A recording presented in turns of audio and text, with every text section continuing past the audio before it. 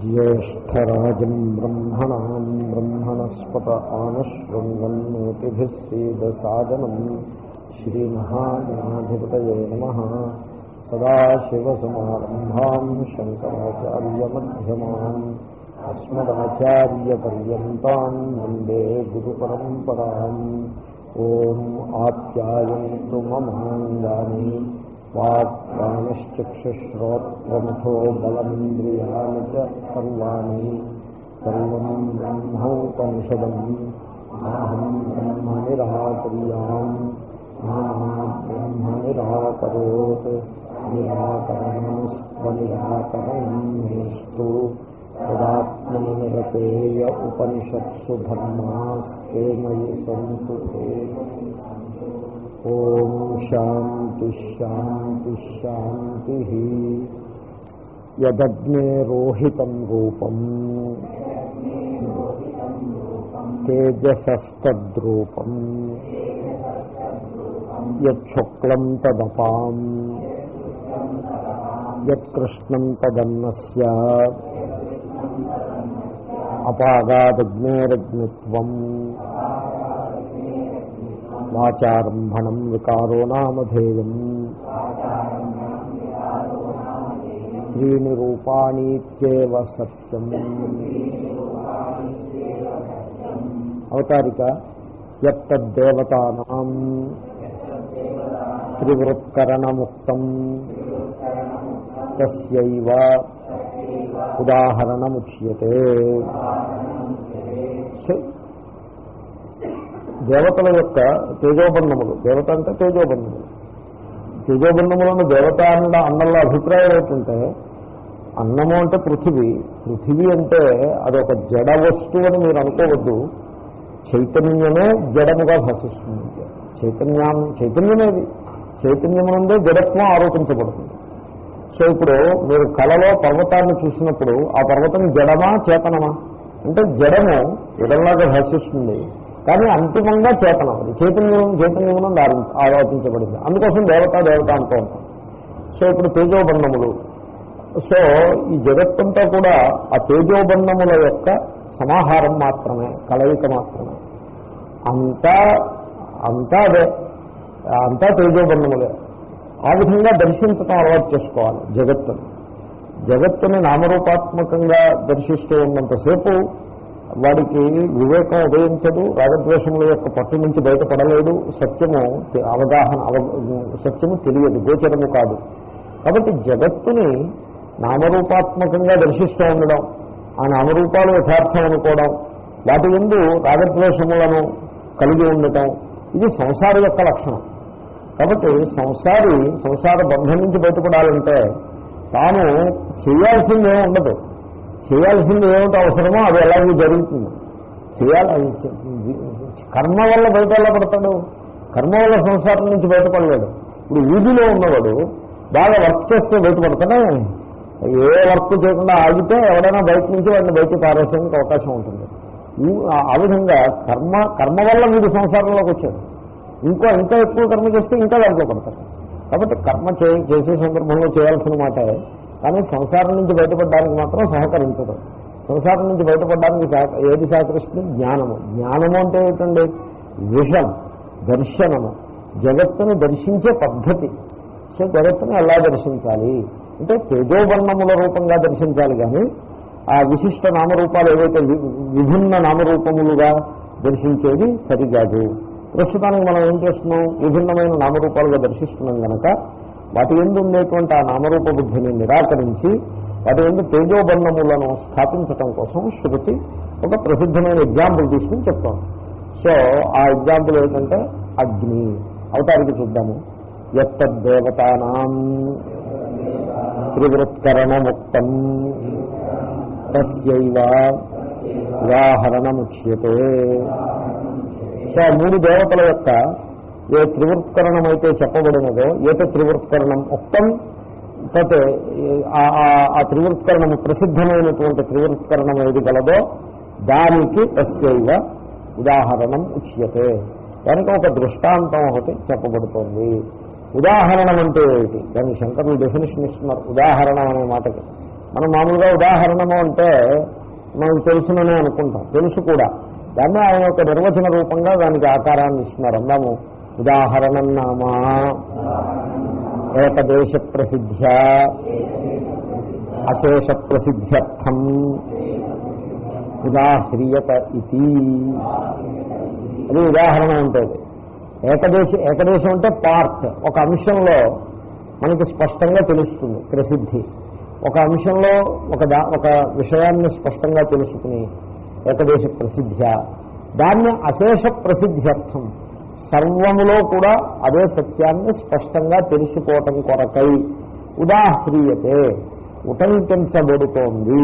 ఇది ఉదాహరణం. సో ఏదో ఒక దృష్టాంతం అంటే కూడా అంతే. ఎగ్జాంపుల్ అంటే ఏంటి, ఒక అంశంలో అది స్పష్టంగా మనకు తెలిసిపోతుంది, అది పికప్ చేస్తాం. పికప్ చేసి దాని నుంచి ఒక ప్రిన్సిపల్ని నేర్చుకుంటాం. నేర్చుకుని ఆ ప్రిన్సిపల్ని అక్కడ మాత్రమే అప్లై చేసి మాట అయితే ఇంకా దృష్టాంతం ఎందుకు అవుతుంది? అది ఆ నేర్చుకున్న ప్రిన్సిపల్ని ఆ సర్వత్రా కూడా ఆ అంశం ఎక్కడెక్కడైతే అప్లై అవుతుందో అదంతా కూడా అప్లై చేస్తాం. అశేష ప్రసిద్ధి. సో ఏకదేశ ప్రసిద్ధి దగ్గర మొదలుపెట్టి అశేష ప్రసిద్ధికి వెళ్ళేటువంటి దానికి సహకరించి దాని పేరే ఉదాహరణ. ప్రసిద్ధి అంటే స్పష్టంగా తెలియటం. ఏకదేశంలో స్పష్టంగా తెలిసిన దాన్ని సర్వత్రా స్పష్టంగా తెలుసుకునేందుకు ప్రయత్నం, అది ఉదాహరణ. సో దానికి విగ్రహవాక్యం కూడా ఇచ్చారు, ఉదాహ్రియతే ఇది ఉదాహరణం. సో ఆహ్రియతే అంటే తీసుకురాబడ్డాం, ఓ చోట ఉన్నటువంటి అంశాన్ని పైకి తీసి, పైకి ఉటంకించడం అంటే కూడా అదే అర్థం. పికిటప్, పైకి తీసి ఉతే ఆహ్రియతే, bring it in to the picture and then learn from it. దానికి ఉదాహరణము అని పేరు. సో ఇక్కడ అగ్ని ఉదాహరణంగా ఇస్తున్నారు. అగ్నిలో మీరు ఈ సత్యాన్ని, ఈ తేజోబన్నముల రూపంగా, అగ్ని అంటే ఏమీ లేదండి, నామరూపాలే, సర్వము తేజోబన్నములే అనే సత్యాన్ని అగ్ని విషయంలో మీరు ఎప్పుడైతే తెలుసుకుంటారో అదే ప్రిన్సిపల్ని మిగిలిన పదార్థములన్నిటికీ కూడా అప్లై చేసుకుంటూ పోతే ఆఖరికి జగత్తంతా కూడా తేజోబన్నముల రూపంగా సాక్షాత్కరిస్తుంది. సో అలా సాక్షాత్కరించినప్పుడు మీరు రాగద్వేషముల యొక్క పరిధి నుంచి బయటపడిపోతారు. సో ఆ విధంగా విషన్ ఈజ్ డెవలప్.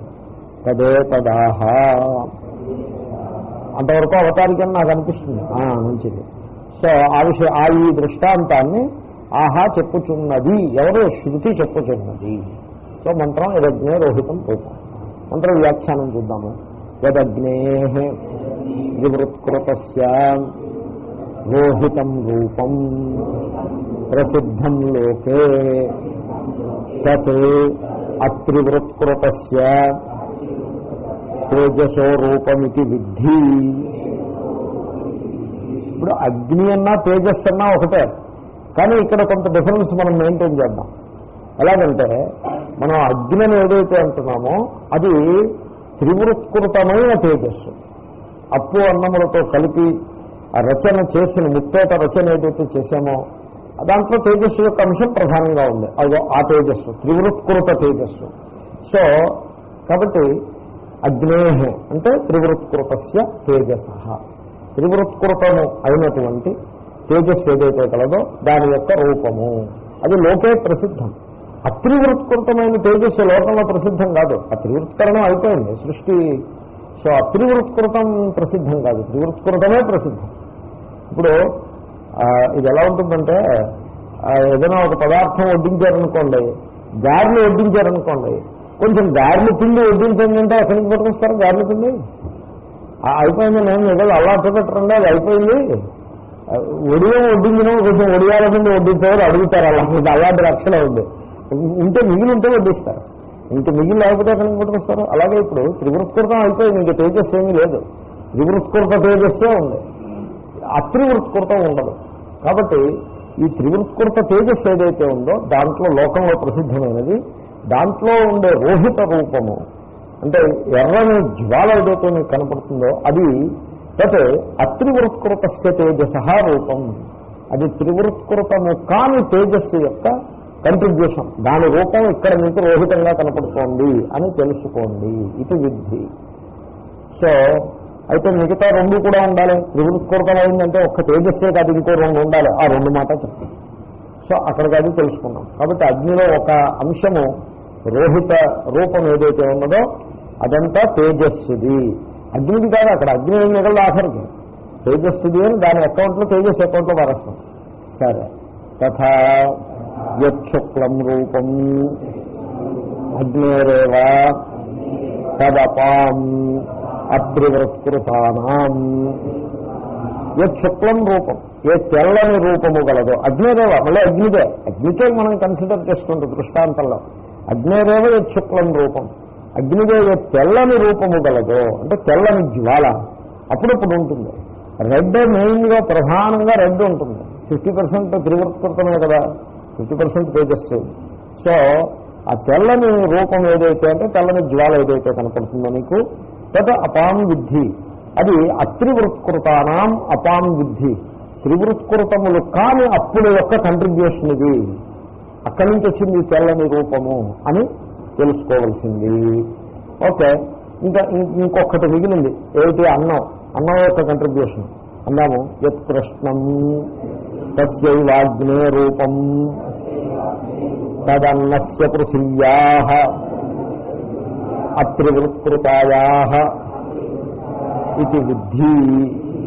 ఇంకా నల్లని రూపం ఉన్నది అగ్నికి. నల్లని రూపము అంటే ఆ జ్వాల కొంచెం నల్లగా ఉంటుంది, రిలేటివ్లీ నల్లగా ఉంటుంది, వెలవెలబోతూ ఉంటుంది.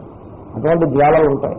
అగ్నిహోత్రం ముందు కూర్చుని గంటల తరబడి హోమాలు అవి చేసే వాళ్ళకి తెలుస్తాయి జ్వాలలు. మనకేం తెలుస్తాయి? మనమేమో ఎప్పుడు ఎర్రని అగ్ని చూసి ఉండకపోవచ్చు, మనకేమో ఆ నీలం వర్ణం ఉన్నది గ్యాస్ పోయి అదే కృష్ణం అంటే. అదే కృష్ణం అంటే బొగ్గులా ఉండదు, మంట బొగ్గులా ఎందుకుంటుంది? నీలవర్ణపు మంట మీకు కనపడితే అది కృష్ణం. మరి అది కృష్ణమే కదా. సో అలాంటిది మీకు హోమాలు చేసేప్పుడు అప్పుడప్పుడు అది కూడా కనపడుతుంది. నీలం వర్ణం తక్కువ ఒక జ్వాల వస్తుంది. అలాంటి నీలవర్ణం కనుక రూపము మీకు అగ్నిలోనే కనపడితే అది అన్నమునకు సంబంధించినది.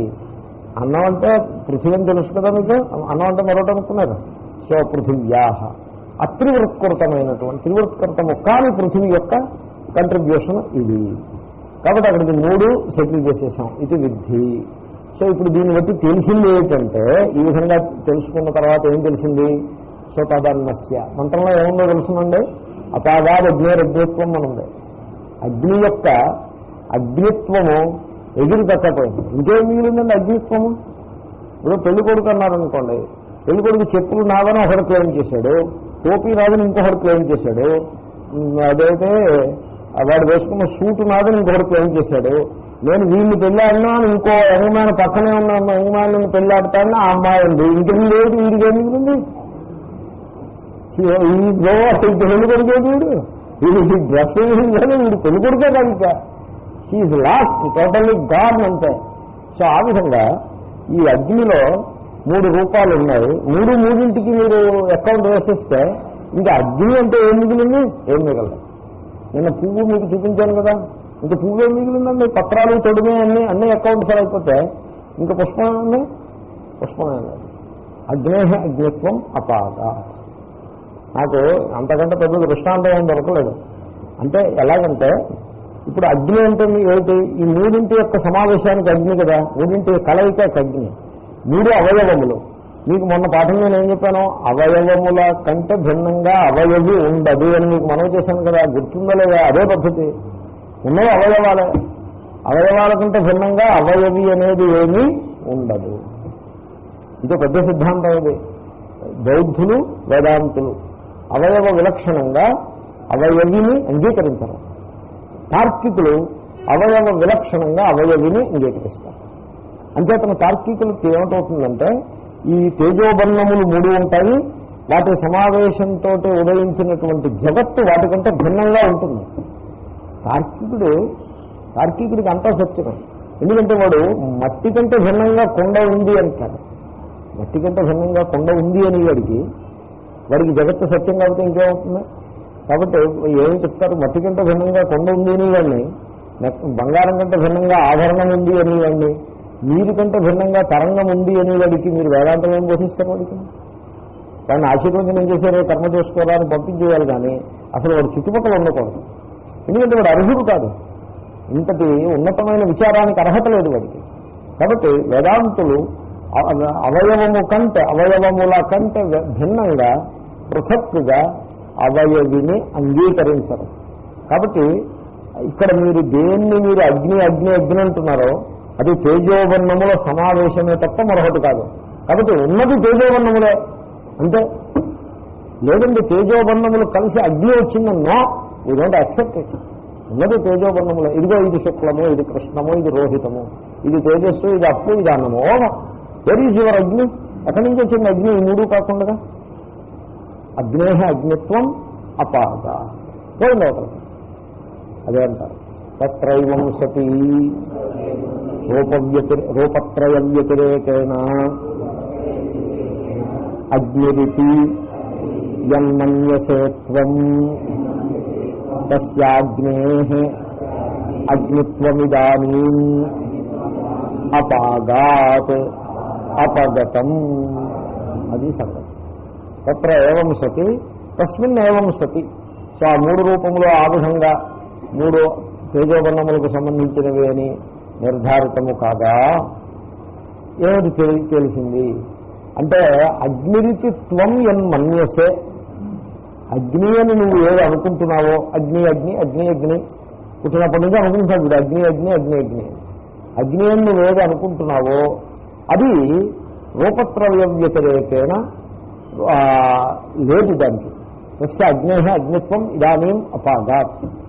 మూడు రూపములు ఏమిటి? తేజస్సు, అప్పు, అన్నము. రూపములు అంటే తేజస్సుకి రోహితము, అప్పుకి శుక్లము, అన్నానికి కృష్ణము. ఈ మూడింటికంటే భిన్నంగా విలక్షణంగా వేరే ఇంకొకటి అగ్ని అనేది లేదు. దాంతో అగ్ని యొక్క అగ్నిత్వము తొలగిపోయినది. అగ్నేహ అగ్నిత్వం అపాగా అంటే. కాబట్టి అగ్ని అన్నది అపగతం, అగ్ని అన్నది మిథ్యా అని తెలియదు. ఈ మాట మీరు కర్మకాండ వాడి దగ్గర చెప్తే వాడికి ఏమనిపిస్తుంది? కర్మఠుడు వాడు తెల్లవారు లేస్తే అగ్నితోటి ప్రారంభమవుతుంది జీవితం. వాడి అతని దగ్గరికి వెళ్ళి ఏమో అగ్నేహ అగ్నిత్వం అపాగా, అగ్ని అనేది ఏమీ లేదండి తేజోబంధములే ఉన్నాయి అని చెప్పారనుకోండి, ఇది నాట్ బి యాక్సెప్టబుల్ టు కర్మి. కాబట్టి ఆ కర్మ సంస్కారం కర్మవాసన నుంచి బయటపడ్డవాడికి మాత్రమే మీరు ఉపదేశించాల్సి ఉంటుంది వేదాంతం.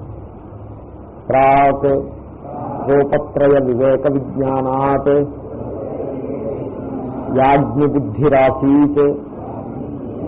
ఏ అంటే మీకు అని అర్థం. అక్కడ భాష్యకారులు భాష్యం ఇది. భాష్యము అంటే కూర్చుని రాసినట్టుగా ఉంటే దాన్ని భాష్యం అనరు. భాష్యతే ఇది భాష్యం. One that is thought teaching. It's a teaching. It is so teaching is recorded. అలాగే భాష్య శబ్దానికి అర్థం అది. అంచేతనే భాష్య శైలి మాట్లాడుతున్న శైలిలో ఉంటుంది. సో ఆ శైలిని మీరు గమనించాల్సి ఉంటుంది. కూర్చుని రాసిన పుస్తకం శైలిలో ఉండదు. మన దక్షిణామూర్తి స్తోత్రం పుస్తకం ఇంగ్లీష్ పుస్తకం మీద క్రిటిక్స్ రాసి దాంట్లో ఒక ఇద్దరు ముగ్గురు క్రిటిక్స్ పాయింట్అవుట్ చేశారు.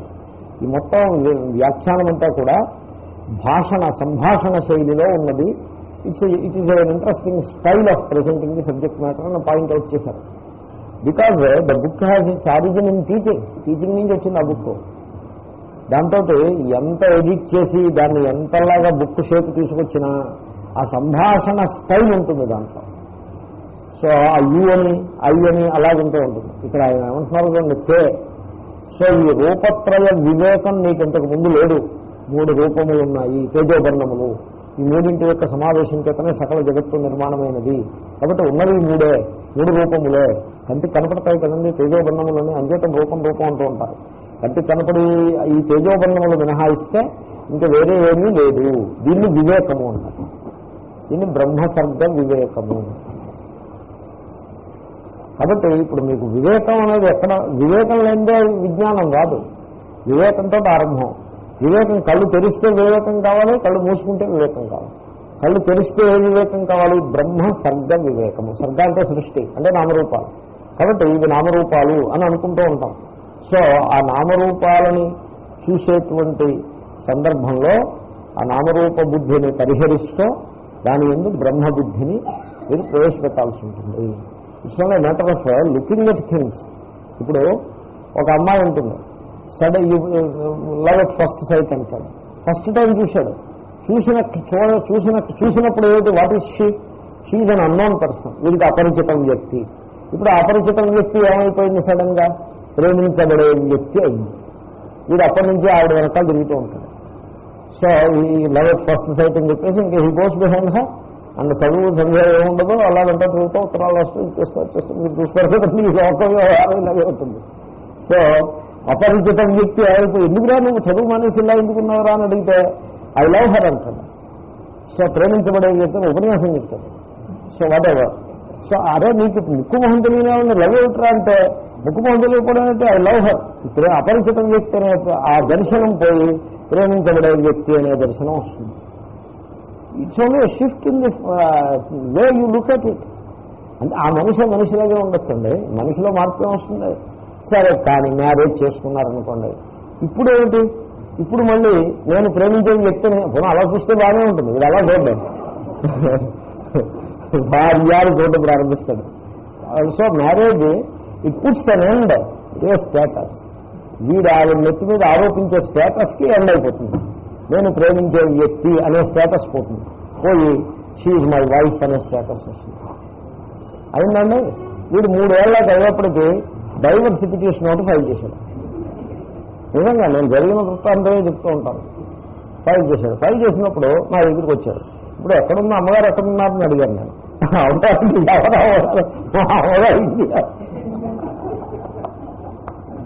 దానివల్ల ఇంటికి ఉండాలి అల్లు చెప్పాడు. నేను మీ అమ్మగారి గురించి అడగలేదు, మా అమ్మగారి గురించి అడిగాను. అక్కడ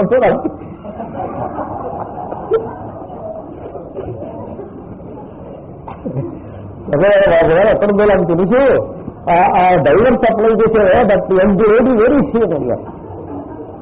అంటే న్యూజెర్సీలోనే ఉందండి, సెపరేట్గా ఉంటున్నాము అని చెప్పారు. Now her status is no more that of a wife, separated couple, a new status. She is the same lady, not a different person, same person, separated. ఇప్పుడు he is struggling very hard to change the status further. ఏమిటి? Divorce. My ex wife అని ex wife status తీసుకురావాలి. ఇదంతా it's only matter of changing the way you look at things. Very important. లైఫ్ని ఇప్పుడు మీరు చెప్పండి, లైఫ్ని ఏది గైడ్ చేస్తుంది? ఎవరి విషన్ గైడ్ చేస్తుందా, లేకపోతే మీరు చేసి పనులు గైడ్ చేస్తాయా? చేసి పనులే ఉందండి. As the vision changes actions follow. So I love her అని అన్నాడు అనుకోండి, చదువు సంఘం అనేసి ఆవిడ వెంటబడ్డాడు, actions follow automatically. I'm married to her అని అన్నాడు అనుకోండి, actions follow. What all he has to do he will do. ఇప్పుడు he wants to make her ex wife.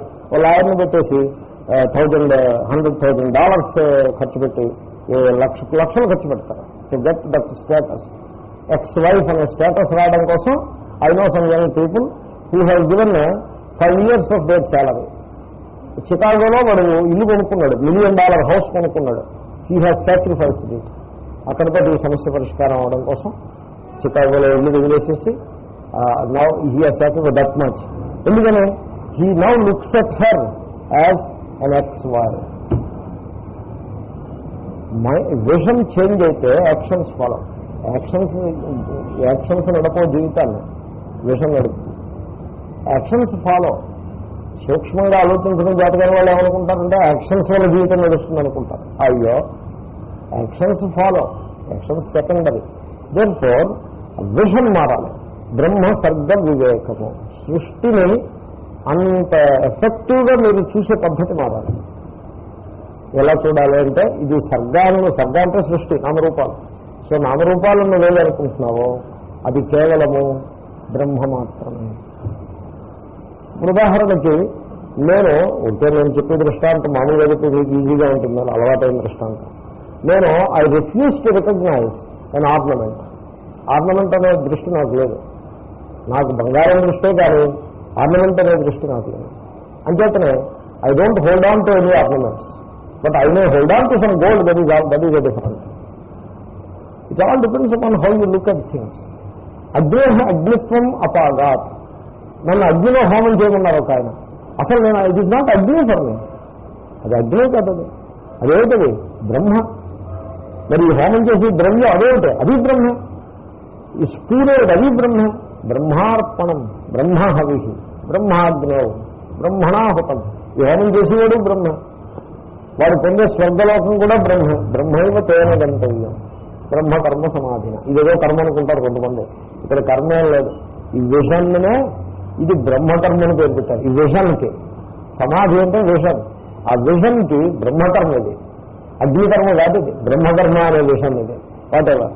So సృష్టిని చూసేప్పుడు నామరూపాత్మకంగా చూడరాదు, దాన్ని కేవలము బ్రహ్మగానే చూడాలి. బ్రహ్మసర్గ వివేకము.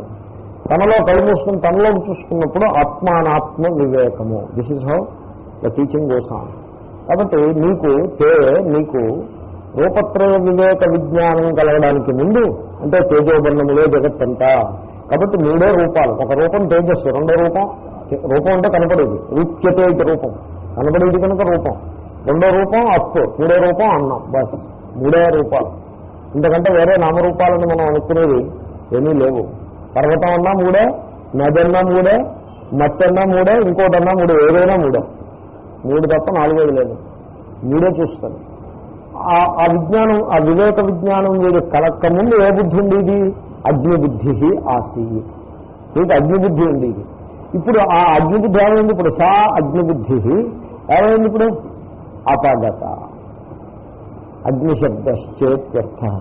అగ్నిబుద్ధి పోయింది, అగ్నిశబ్దము పోయింది. శబ్దం కూడా పోతుంది బుద్ధితో పాటు. అంటే నామరూపాలు రెండూ కూడా తిరస్కరించబడినవి. ఇంకా అయిపోయింది. అగ్నిబుద్ధి పోయింది, అగ్నిశబ్దం. సో ఆ నామరూప తిరస్కరణము ఆ వివేకం వల్ల జరిగింది. అపాగాత అగ్నేహ అజ్ఞత్వం. ఇంకేతనే కొంతమంది లోకాన్ని మిత్రులు శత్రువులు అన్నట్టుగా చూస్తారు. ఆ బుద్ధి ఎలా ఉంటుంది? కొంతమంది సర్వమును ఈశ్వరునిగా దర్శిస్తారు, ఇది జాస్తింపు వేస్తారు. మిత్రులు శత్రువులుగా దర్శించేవాడు ఆ దర్శనానికి తగ్గ యాక్షన్స్ చేస్తూ బతుకుతూ ఉంటుంది. ఫ్యాక్షన్ లీడర్స్ ఎలా బతుకుతారో మీరు చూడండి. వాడు ఆ మిత్ర శత్రుభావం ఎంత గట్టిదంటే ఇదెవరి mind going to jail for that. What kind of life it is. అంటే లైఫ్ రూన్ అయిపోయినా వాడికి పర్వాలేదు, ఆ ద్వేషం పరిష్కారం కావాలంటే. What kind of thinking it is. ఒక ఎక్స్ట్రీమ్ ఎగ్జాంపుల్. ఇంకొక ఎక్స్ట్రీమ్లో సర్వం ఈశ్వరుడు తప్ప ఇంకొకట్లేదు. వాడు ఎలా ఉంటాడు? ఈ సాధు సంతులు అలాగే ఉంటారు, శత్రుభావమే ఉండదు, అలా ఉంటుంది.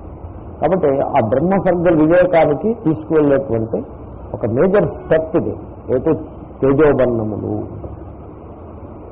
యథా దృశ్యమాన రక్తోపధాన సంయుక్త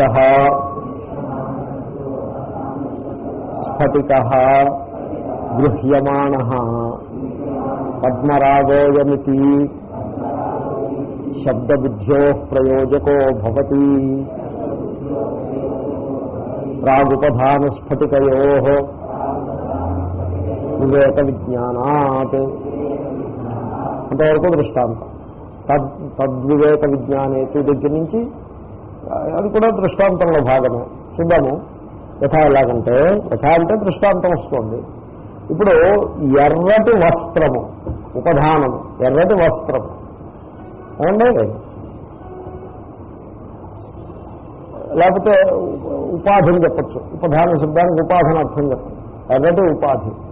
ఉపాధి అంటే ఏంటి? దాని ధర్మాన్ని ఇంకొక దాని పక్కన ఉండే దాని ఎత్తి మీద ఇదే అంటగట్టి ఇట్లా ఉంటుంది. అంటగట్టదు, అంటగడితే ఉపాధి కాదు, అంటగట్టి ఇట్లా ఉంటుంది. సో ఇది ఎలాగంటే స్ఫటికం తీసుకోండి. స్ఫటికం అంటే క్రిస్టల్. క్రిస్టల్ ఎప్పుడు ఎలా ఉంటుంది? స్వచ్ఛంగా ప్రకాశిస్తూ ఉంటుంది స్ఫటికం. స్ఫటికం ఎప్పుడైనా చూసారా మీరు? స్ఫటికాలు అలంకారం పీసెస్ కింద పెడుతూ ఉంటారు, టేబుల్స్ మీద వాటి మీద పెడతారు. కొంతమంది కాఫీ రోజులు కూడా స్ఫటికాల్లో తాగుతూ ఉంటారు కబోలు అనుకుంటారు. స్వారోవిస్కీ అని ఈ స్ఫటికాలకి చాలా very company, very costly company. Anyway ఈ స్ఫటికం ఉంది, ఆ స్ఫటికం టేబుల్ మీద స్ఫటికం ఉంది, దాని పక్కనే ఉపాధి. రెండు మేస్తారు. దాని పక్కనే ఉపాధి. ఉపధానం ఏమిటంటే ఒక ఎర్రటి పుష్పం, జపా పుష్పము అంటూ ఉంటాం. జప అంటే ఎర్రగా ఉండే పుష్పం. ఈ జపా కుసుమం పక్కన ఉంది. ఇప్పుడు మీరేంటే మీకు ఎలా అనిపిస్తుందంటే ఈ స్ఫటికము పద్మరాగమణి వలె భాషిస్తుంది. అసలు మీరు నన్ను మణి వలె భాషిస్తుంది. పద్మరాగోయం అంటాడు. సో దృశ్యమాన రక్త ఉపధాన సంయుక్త. ఎదుర్కొండగా ఆ స్ఫటికము పక్కన పుష్పము ఉపాధి ఈ రెండు కలిసి ఉంటాయి, పక్క పక్కన ఉండాలి. దీని కాంతి దాని మీద పడేట్లా ఉండాలి, లేకపోతే కుదరదు. అవి కలిసి ఉన్నప్పుడు వీడు స్ఫటిక అయం పద్మరాగ ఇది గృహ్యమాన, చూసేది స్ఫటికం కానీ వీడికి పక్కనున్న దాన్ని నెగ్లెక్ట్ చేస్తాడు, దాని మీద మనస్సు పోదు. ఆ కేవలం స్ఫటికాన్ని చూస్తే ఇదిగో పద్మరాగ మాణిక్యము, రూబీ. పద్మరాగము అంటే రూబీ, అదే మాణిక్యం. పద్మరాగ వలియని అనుకుంటాడు. సో అది పద్మరాగము అని అంటాడు. శబ్దము బుద్ధి నామరూపాలు రెండు కూడా వస్తాయి.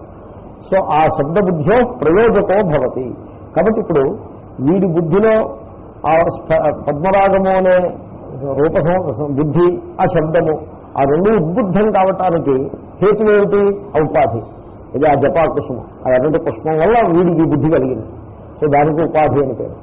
ఇప్పుడు ఇక్కడ రహస్యం ఏంటంటే స్ఫటికం ఎర్రగా అవ్వదు, ఎర్రగా కనబడుతుంది తప్పిస్తే ఎర్రగా అవ్వదు. అంచేతనే ఆ పుష్పం తీసేసిన వెంటనే మళ్ళీ స్ఫటికంలా స్పష్టంగా కనపడుతూ ఉంటుంది. ఇక్కడ బయట మీకు ఏమీ చేర్పులు మార్పులు ఏమి ఉండవు.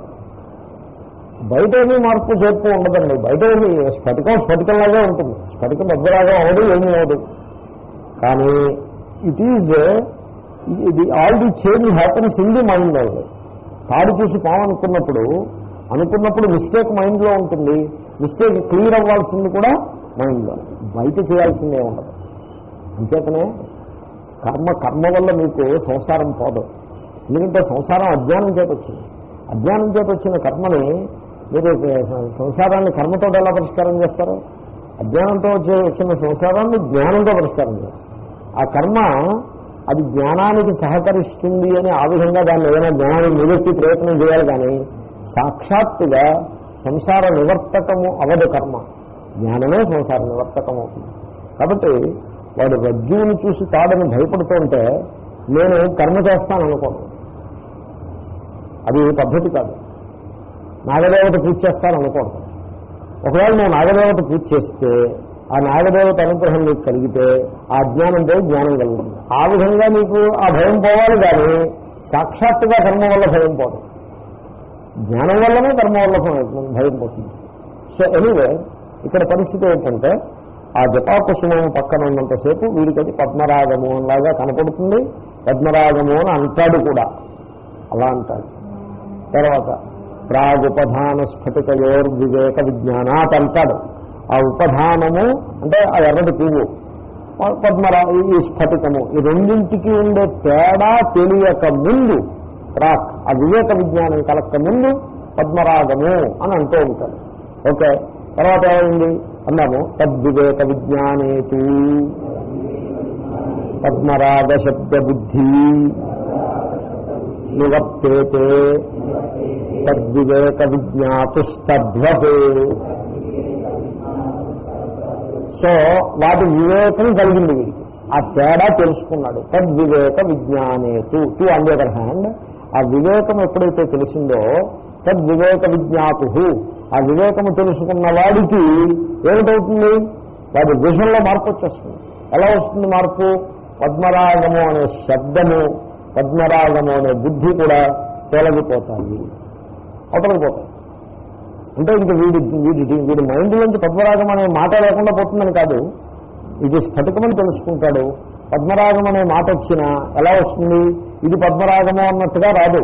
అరే నేను పద్మరాగం భ్రమపడ్డాను రా అని ఆ స్మరణం చేత అలా అనుకుంటాడు తప్పిస్తే దాని వల్ల ఇంకా పద్మరాగ బుద్ధి ఉండదు. కాబట్టి దాన్ని ఉద్దేశించి పద్మరాగ శబ్ద ప్రయోగాన్ని చెయ్యడు. తద్వత్ సరిగ్గా అలాగే ఇక్కడ కూడా పరిస్థితి అలా.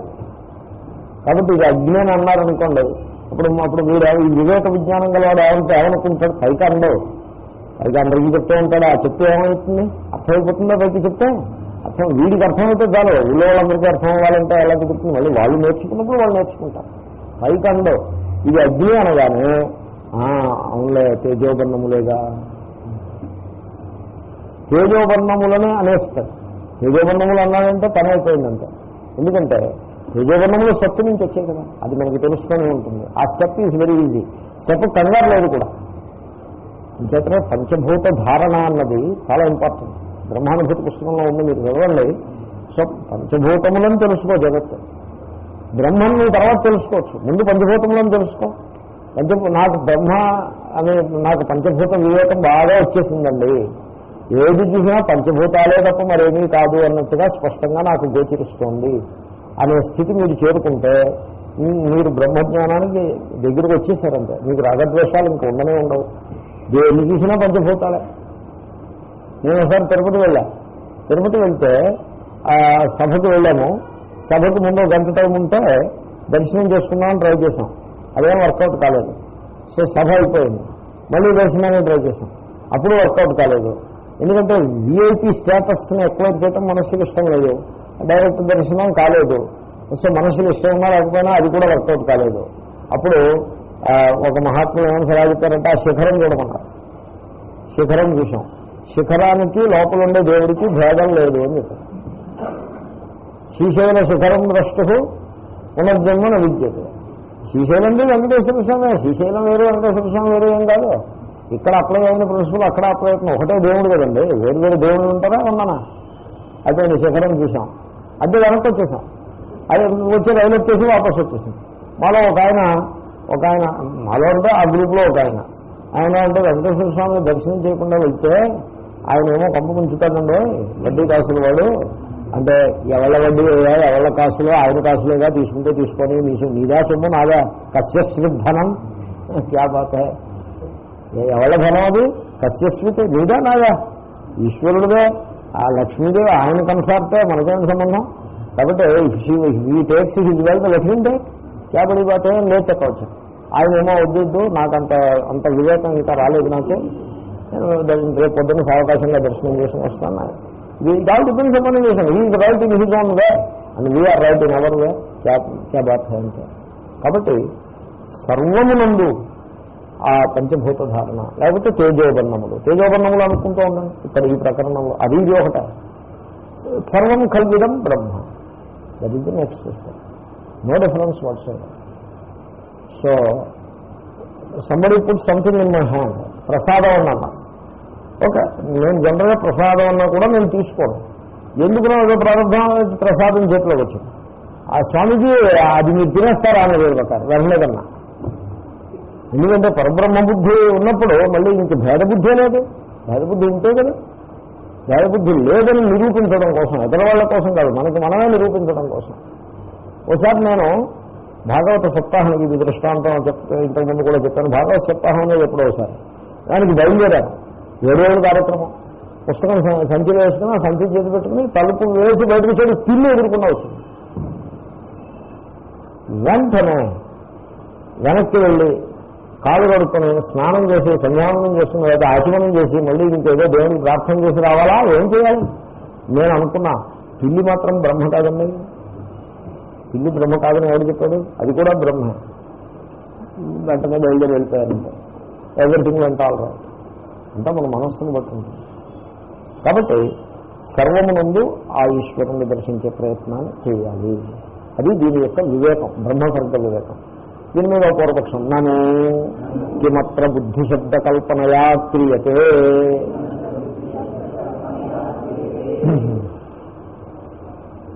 అంటే చిన్న టెక్నికల్లో ఏమిటి అగ్ని బుద్ధి అగ్ని శబ్దము అని రెండేసి చెప్తావు ఎందుకు. అగ్ని బుద్ధి అగ్ని శబ్దము అని రెండింటిని చెప్పడం. అంతకుముందు అగ్ని బుద్ధి అగ్ని శబ్దము ఉండి ఈ వివేకం లేకపోవడం చేత వివేకం పుట్టగానే అగ్ని శబ్దము అగ్ని బుద్ధి తొలగిపోయాయి అని రెండేసిని ఎందుకు చెప్తున్నావు. ఈ రకమైన కల్పన చేత ఏమిటి ప్రయోజనం ఏమిటి. అగ్ని తొలగిపోయిందనుకుంటే సరిపడుతుంది కదా. అగ్నిత్వము పాడారు బుద్ధి శబ్దము అలా రెండేసి చెప్పడంలో మీ అభిప్రాయం ఏమిటి అని దానికి సమాధానం. అంటే దాన్నే he's explaining it further how. So ప్రాగ్రూపత్రయ వివేకకరణాత్ అగ్నిరేవాసీత్ తదగ్నేరగ్నిత్వం రోహితాది రూప వివేకకరణాత్ అపాగాత్ ఇది యుక్తం యథా తంత్వపకర్షణే పటాభావః.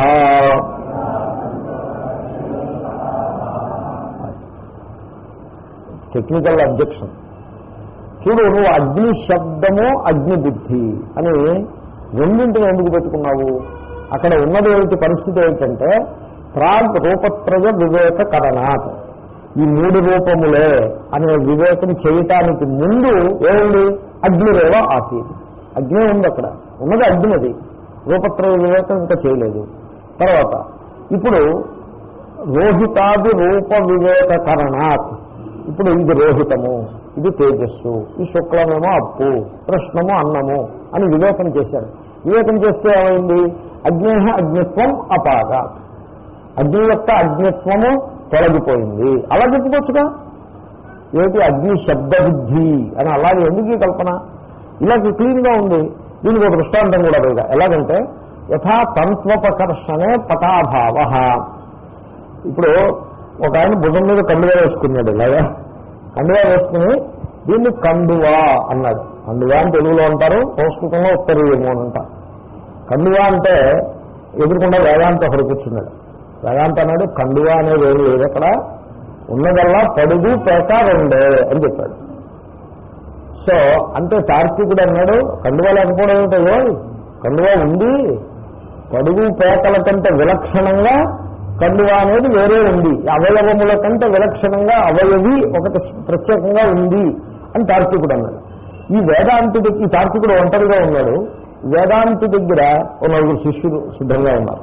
అది కొంచెం ముతక వస్త్రము. ఆయన ఏం చేశాడంటే ఒక శిష్యుడికి నువ్వు పడుగు లాగేసేయమన్నాడు, ఇంకో శిష్యుడిని నువ్వు పేక లాగేసేయమన్నాడు. తానా బానా లాగేశారు. సో పడుగు పేక లాగేశారు వీళ్ళు.